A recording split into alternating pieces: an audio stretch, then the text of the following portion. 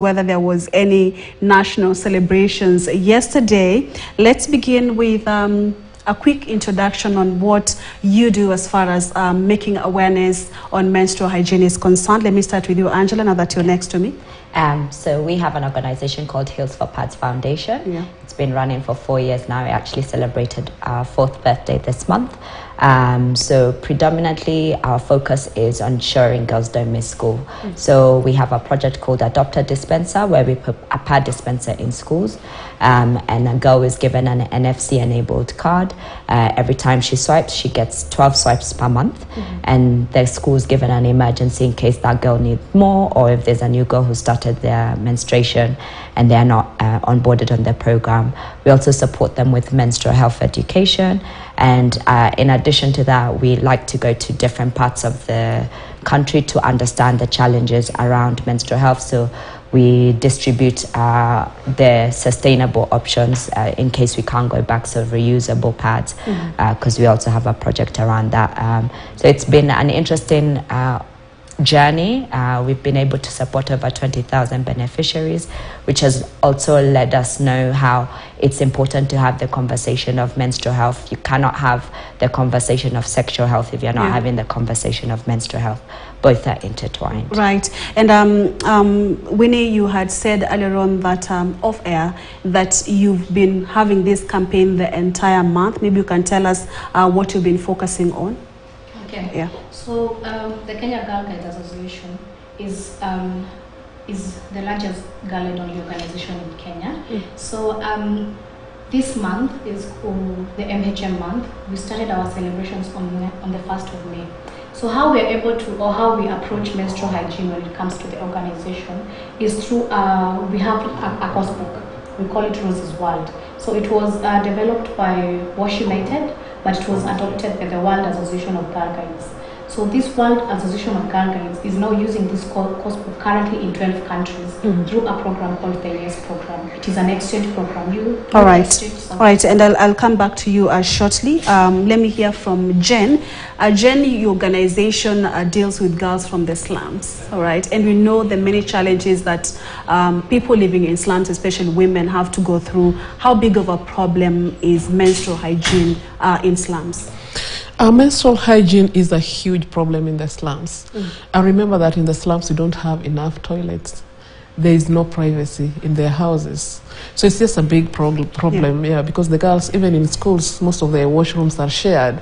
So you can imagine a menstruating girl in the toilet organizing herself, and there's a boy waiting to come into the toilet. Not even a boy, even if it's a girl, you know.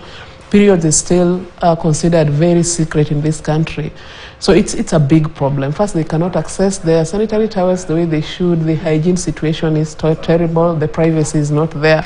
So it's just a general problem that it's very hard to tackle to the latter. Yeah, and you've seen the statistics that we have from the World Bank, from the UNFPA, that over 5 million people are not able to access the menstrual, let me say menstrual hygiene products, because majority of them will use rags. I know we all have a story when it comes to menstrual hygiene. We've both been affected in one way or another. But just before we talk about what our story is like, let's go back to yesterday. It was the global celebrations for Menstrual Hygiene Day, and just like any other important day, like World Cancer Day, World Hand Wash Day, for example, we see the various ministries which represent the government holding such celebrations. But yesterday it was organizations like yours holding celebrations, and so people will ask, do we have a goodwill from the government? Because it all starts with the government, Angela. Yes, it does all start with the government. There's a school that we support, and where the dispenser is, and they've gotten pads. They got pads from the government. So when we got there, we were like, oh, where'd you get these pads from? And then they said that it was given to them as the government project. I said, so how long? So there were about under 500 packets, and they're supposed to last them for 2 years. So that's not sufficient. That's impossible. If we were all to say how many packets we use, on average, most women will probably use 12 pieces on the higher side, or maybe even 2 packets, right? So if that's supposed to last a school that has about 170 girls who are menstruating. How is that supposed to happen? Yeah. How are you supposed to ensure that a parent feels that they are safe, that their child can, if they can't afford to buy the pads, that their child has access? So if our organizations, like the ones that are sitting here, don't exist, that are not counteracting what is already happening, then we do have issues that we will talk about, like the FGM, the early marriage, children not going to school, being vulnerable, and sex for pads, where you find somebody who's willing to pay something in return for a favor. So these conversations need to be had, and organizations like ourselves need to challenge the government to see what they're doing and do more, and not slash the budget like they did last year, where it went from 460, I believe, to now 260 million.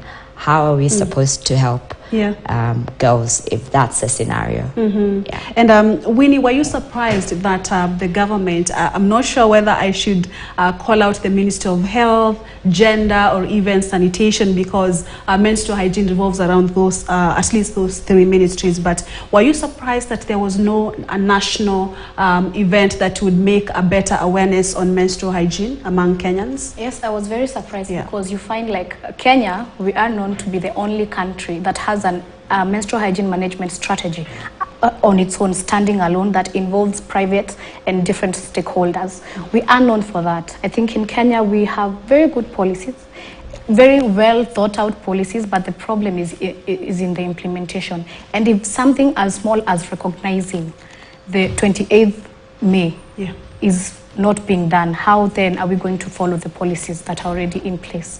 Yeah. All right. And what's your take on the same, Jane? Because most of the time organizations like yours join the national government to make, and other donors to make awareness on menstrual hygiene, but it's on a Sunday and there are no activities across any ministries in the governments. And so what's your take on that, and where were you? What were you doing yesterday? I think we are yet to acknowledge that this is supposed to be a national conversation. Yeah.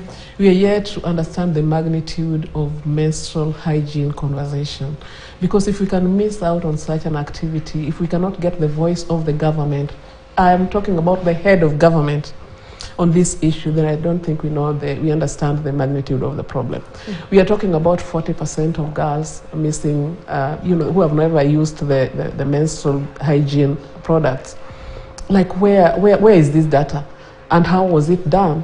Because if we are talking about 40% of girls, how many girls are those if we are looking at the population of girls in this country? So I think as a country we are here to take this seriously, not knowing that this is something that affects us all. And I'm not talking about poverty. When we are talking about menstruation, then we are talking about everyone with a womb, apart from those who have gone into menopause. So it is something that we should all take very, very seriously, whether rich or poor. It's not just about access. We're also talking about hygiene. We are talking about infections related to menstruation. So it's not something that should just be taken for granted. By the way, we are all products of menstruation. Yes. Without menstruation, we cannot exist. Yeah. So it should not just be taken like any other thing. We must take it very seriously. Yeah, and especially the fact that you're coming from a rural place, or a rural place, or even a slum area. I do understand and know how much difficult it is, not just even for the girls, the fact that even the parents, the guardians are not even aware that some of these products exist, and then we are not seeing the government coming out and making awareness and reaching out to them and telling them it's okay to use these products. I don't know what to say in that regard, but let's talk about Heals for Pads, for instance. Like I said, every woman has a story. Yes. In regard to menstrual hygiene. Yes. The statistics are so huge that over 500 million women currently cannot access the menstrual hygiene products, and so that has affected one of us or all of us negatively. So Heals for Pads, was this foundation founded out of experience, that you went through this, and therefore now that you are in a stable place, you don't want to see another girl going through that? Or what was the idea behind it? We have an organization called Sister Speaks Global, focuses on female events and using the digital space to amplify women's stories. So as part of our CSR, my co-founder Monica, she had some heels. She wanted to give them away, and then but like her closest to her, like her nieces and her younger cousins, their feet are too small. So she came to myself and our other business partner, Angela, and asked us if you have heels, and what if we, you know, ask people to get our heels in exchange for pads. So that's why it's called Heels for Pads. So it started as a CSR, but in our journey of going through this journey of building Heels for Pads Foundation, we've come to realize the importance of it. So for me, I don't have a negative story when it comes to menstruation, but what I have learned is that my story is one of privilege, and one that I should talk about, which is most people don't approach their fathers or their boyfriends or their partners or their brothers because it's a woman's problem. But I realized that mine is one that's a positive. Like I started my periods with my father. I talk about this all the time, and he took me to the I mean, I was panicking in the toilet thinking, oh, am I gonna have this conversation with my dad? But when I told him, it's like, cool, I'll just take you to the supermarket. I don't know what you need, I'll show you that, I'll pick what you need. And now many years later I realized that mine is what I thought was normal because he's my father is actually not a normal conversation. And I always say there's the word men in menstruation for a reason. So as part of one of the agendas of Heels for Pads is to include men in the conversation. So as she rightly said, that we are all product of our missing period, so we cannot omit men in this conversation, and so we need to invite them, include them, and also look at ourselves. When you're going to the toilet, are you hiding your pad or are you showing in display? So look at our actions and include men, have these conversation, teach boys about puberty as well as providing menstrual awareness. So all that is really, really important. So there's no one has like a sad story per se, but all I can say is that through this journey we've realized the importance of also menstrual health education, but at the same time the facts and figures that we're showing are things that happened before COVID, and they're also research done by people who don't live in Africa, who don't live in Kenya per se. So we need to also have the opportunity to tell the African stories of what is really, really happening and what the actual figures are. As she's saying, you know, 40%, but what is the actual figures, and what's the story of the girl in northeastern Kenya, the girl in southeastern Kenya, the girl who lives in the city? All have very different experiences and different challenges. That's right. And for you, Winnie, as an association, Kenya Girl Guides Association, maybe this initiative on reaching out to schools and girls and supporting them, maybe what was the idea behind it? Did you see a gap or a problem that girls are going through, or was it a personal problem that you also wanted to bridge that gap? Okay. So as said before, the association runs so many programs, but it is when you're running these programs that you realize the gaps. For example, you may have a program and then maybe this week you had 30, let's say 30 students in this classroom. Maybe you go then the next week you find there are 5 absent girls. Data shows that about 1 million school-going girls in Kenya miss 4 school days in a year. 1 million girls, can you imagine? So part of the advocacy is not only giving them the education surrounding menstruation, it's also showing them products.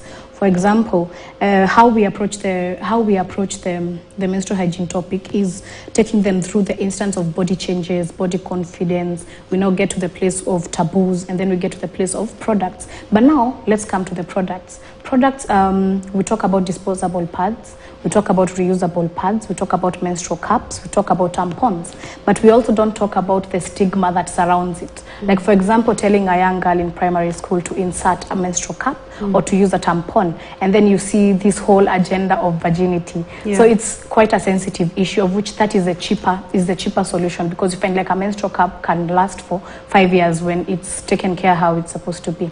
We give them the reusable pad, which is another cheaper option compared to the disposable one. But now the reusable pad requires that the girl has access to clean water. Yeah. It means that the weather conditions have to be favorable, because if the weather conditions are not favorable, meaning natural ways of killing bacteria like the sun, for example, it means this girl, you're now giving her a solution that is exposing her to things like UTIs, yeast infections. So this whole topic is, or rather, why we do all this is just to give the girls options.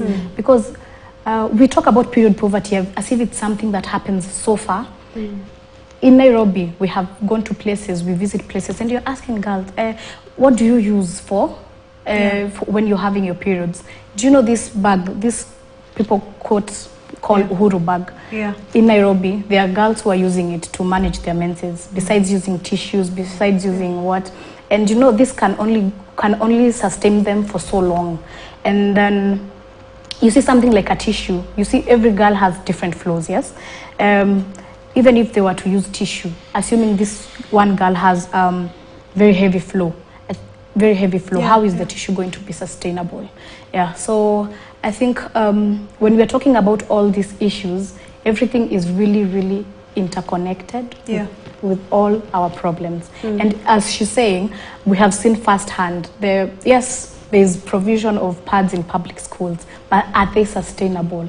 Because the number of pieces, when you divide to the number of girls and the number of time they've been given to use them, it doesn't make sense. Sometimes you can actually do the math and you find it's like a girl is accorded two pieces, 2 pads in a month, which does not make any sense. So I think we need to focus on more sustainable and more sustainable ways, and also please try and make them affordable. Try and make all of these products affordable. Like, why are we taxing pads? Why are we taxing pads? Free. They don't have to be.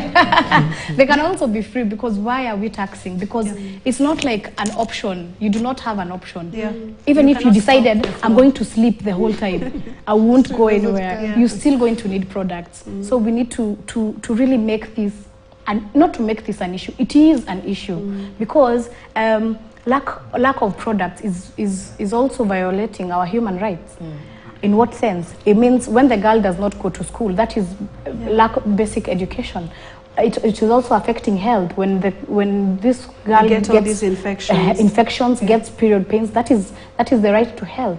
We also have the right to work, where maybe, for example, if you have jobs that require for you to work in maybe in the forest, in a place that doesn't have access to toilets, you're going to overlook that job, meaning women are not really being empowered. So, and you see, like she was saying about sexual favors. This happened, especially it really did hike up in the COVID time, because now the kids are at home. Even that 2 pieces of pads I was saying, this girl no longer now has access to this, because now the government was reaching the girl through the school, but now the schools are closed. So the girls turned to predators. They're like, when you give me this, then I can give you like a 50 bob or 100 bob for you to buy pads. Even go to the streets. When you see all these ladies who are in the streets, most of them have to, like maybe the street boy who looks like he has it together, now is going to ask for sex so that he can actually buy these woman pads. And now that has translated to a lot of sexual early pregnancies, sexual rape. So this issue is really not, it's no longer an issue about, and then imagine some countries are actually giving paid leaves, but as we're still talking about taboo and making it normal. Like, when are we going to get to the point where now these things are actually now happening? All right. We want to take a break. Of course, when you come back, Jen, we'll start with you. You'll tell us how Polycom is reaching out to women and girls in the slums, and especially how the high cost of living is affecting access to some of these products. We take a short commercial break. We are back with this conversation, very important on menstrual hygiene management. Stay with us.